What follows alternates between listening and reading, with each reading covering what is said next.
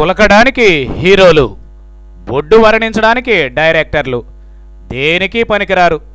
Cinema వాళ్లపై TDP MLC Babu Rajendra Prasad తీవ్ర వ్యాఖ్యలు చేశారు. ప్రత్యేక హోదా అంటే జైలుకు పంపుతానని కొద్ది రోజుల క్రితం స్వయంగా చంద్రబాబే వార్నింగ్ ఇచ్చారు.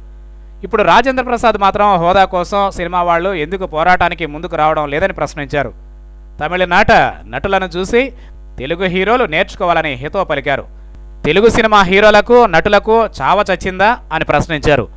మాయరోగం ఏమైనా వచ్చిందా అని నిలదీశారు.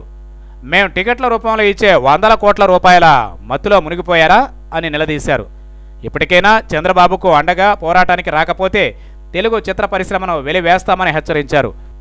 ఆంధ్ర గురించి మాట్లాడితే కేసీఆర్ హైదరాబాద్ నుంచి తరిమేస్తారని భయపడుతున్నారా అని ప్రశ్నించారు. అవార్డులు రాకపోతే యాగీ చేసేవారు ఇప్పుడు నోరెందుకు ఎత్తడం లేదని రాజేంద్ర ప్రసాద్ ప్రశ్నించారు. ఏపీ పరిస్థితి కళ్లకు కనిపించడం లేదా?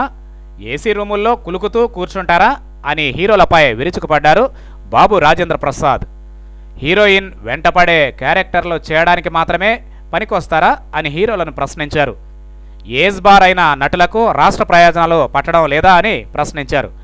డైరెక్టర్లు కేవలం హీరోయిన్ బొడ్డు గురించి వర్ణించడానికి తప్ప దేనికి పనికిరారు అని ఆయన తీవ్ర స్థాయిలో వ్యాఖ్యలు చేశారు.